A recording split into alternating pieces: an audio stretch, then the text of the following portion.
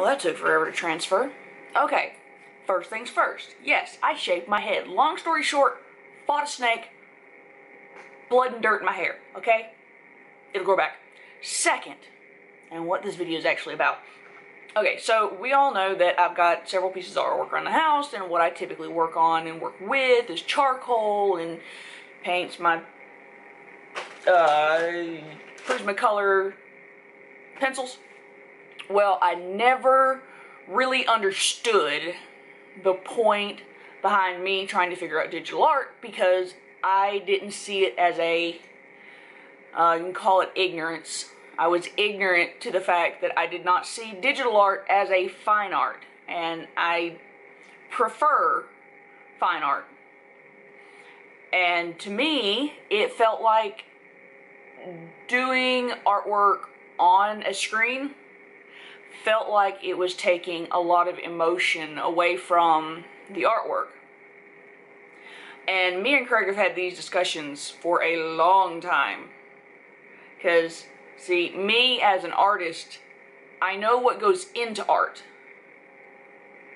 Like, what you put into it, your heart, your soul, your blood, your sweat, your tears. Craig, on the other hand, is not an artist. He is complete and totally 100% technology. I guarantee you if he actually ever had to go under the knife for surgery, you would find circuits in there, okay? So, he says that digital art is, in his, well, he said it's more perfect because we were discussing which one is better, and we were talking about the fact that artwork, when it has faults or it didn't come out the way you wanted it to, gives it character, and art's never perfect. So he was saying, well, with digital art, it is perfect. It can be perfect. It can be 100% because there is no erase button on a canvas or paper or burlap or whatever you're working on. If you're working on wood, there is no erase button, okay? But in digital art, there is, and you can. So, I don't know why I started looking at it, but keep in mind, this is the stylus that I typically always work with. It has a squishy piece on the top, and it's mesh with a really fine wire. It's not that rubber. And then on this end, it has this flat disc. See if I can, there you go. Yeah, that's the pinpoint, but I don't really like it because when I'm on the surface, I have to kind of go at it at an angle so that way it doesn't just kind of like flip over like that. I want it to actually sit on there, but even then it's not very precise. And I started working on, I forgot what the name of the app is. It's like Epix. Hang on a second, I can actually tell you. It's Ibiz Paint. Okay, Ibiz Paint X, or 10, depending on what they use the X for. And I started drawing. It actually gave me a video clip of it, so I'm gonna put that up. I started working on this eye, and I had never, working on eyes is the one thing I've always tried my hardest to do, because eyes can be very dimensional, and I suck at drawing facial features. Okay, the Jessica Alba picture that I did was like a one-off. It took me 6 weeks, like 3 to 6 weeks to make that damn thing, and it, like, I swear to God, there's like, my DNA is in that fucker, okay? And you can see I kind of fucked up a little bit in the eye. I kind of messed up here and there. I had to go back and erase, and then I had to fix the eyelashes, and even in the end, I ended up with like way too many eyelashes. The iris itself came out pretty good. I feel like the pupil is a bit small. But in the end, it came out pretty good, in my opinion. And now, keep in mind, this is the first time I am ever working on an actual screen. I've done some digital artwork in the past. I had a Wacom bamboo tablet, but I do have to say, working on an actual screen is a lot better than working on a pad. And if you don't know what I mean by a pad is where you're working on a surface that has the texture of paper on it, but you cannot see what you're drawing because it is connected to the screen of the computer, and in order to figure out where the point of your pencil is at, you have to actually touch it with the stylus. So after I started fiddling around with that, and I started getting like into the colors of the iris and everything, I went and I got, and it turns out Craig bought me one too, so we're waiting on it to get here. I went and bought this. Now this is an actual stylus. It is, well, it's not battery powered, but it's electric. You charge it there. On one end it has the same meshy fine wire cushion tip, and then on this end it has a, I don't know if I'm gonna be able to show you that in the camera, but it has a small metal tip. I think they said it was either copper or nickel, and when I turn it on by that button right, where'd it go? There it is.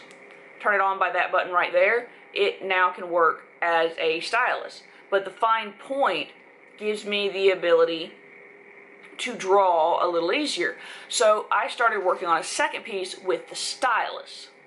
Okay, so the stylus I have seen is far better. Okay, this is the whole reason why I wanted to get a stylus, because this floppy little cushion tip doesn't really work for fine details. Now, granted, obviously, in this piece, the dragon's eye came out really awesome. I love the way it came out, but by the time I was doing like the whole thing, I'm still trying to figure out, you know, how and what I can work with, because I'm trying out a couple of different apps, but really I don't know which one I prefer. But I do have to say that I am kind of liking this digital artwork, you know, or drawing digitally. Is that the right way to say it? Because, first of all, there are things that I have always wanted to get my hands on, but could never afford to do it. Like inkwells, or inkwell brushes, or inkwell pens, an airbrush setup, you know, the different hundreds of types of paintbrushes and paints, you know, watercolors and stuff like that. I just don't have the money to invest in being able to get all of those things. But on these apps, I can. And I was working with the watercolor at one point, and it was, God, its texture was random, or I shouldn't say texture, its outlining was completely randomized, which is exactly like watercolor. You know, it doesn't have a systematic form that it flows into, you know, because it's watercolors. Anyway, it just seemed to me like I was able to have access to all of these different things that I don't have access to on a regular medium. Because I don't have the ability to get an airbrush set up, because that shit is expensive. I don't have all these different kinds of paints and paintbrushes. I do have some, but I don't have the room to have all of it that I want. And on these apps I do. And it's just, I'm really kind of liking this. I know me and Craig still have extremely opposite end controversial opinions on digital art versus fine art, and quite frankly, I'm still kind of leaning both ways. It's kind of weird. I'm leaning both ways because I do still prefer paper and charcoal, or pens, graphite, whatever you want, the physical artwork of it. But I think that's just me being a little biased. It might be because when I started doing like the piece, well, I'm sure show you the piece. This one I created, it's kind of like a self-portrait, self-image portrait.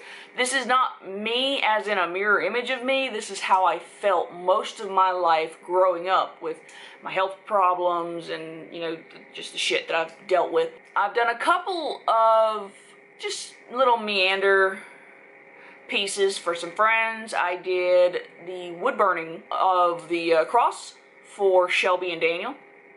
And of course there's the series of canvases that I did of game controllers, and it's just you get so messy when you're doing it that by the time you're done and you're taking a shower, you're like, yes, I have accomplished something. Look how dirty I am.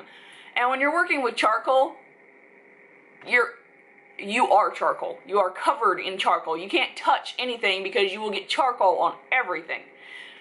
And the same kind of still applies with spray paint, except you're not going to get it on everything. You just get it all over you. Some of my favorite bandanas and pants got covered in spray paint and shit because I love to work with spray paint. I'm not very good at it, but I like it. So, I mean, we got really deep into that conversation, and I have to say I'm honestly enjoying this whole digital art thing, and I didn't really think I would. So I might actually do a couple more of these little drawings to show on YouTube, because this is honestly really cool, and it's hard to explain. It's definitely changing my opinion on the definition of what could be considered fine arts. This has become a learning situation for me, because while if I had a piece of paper and whatever I decided to draw with, not only would I screw it up because it's a process and I wouldn't be able to erase it, but with digital art, it can be perfect. I can get it to look exactly how I want it to. But anyway, with that being said, I hope you enjoyed the videos. I hope you enjoyed the clips. I might do a couple more of these. I love you all. Bye.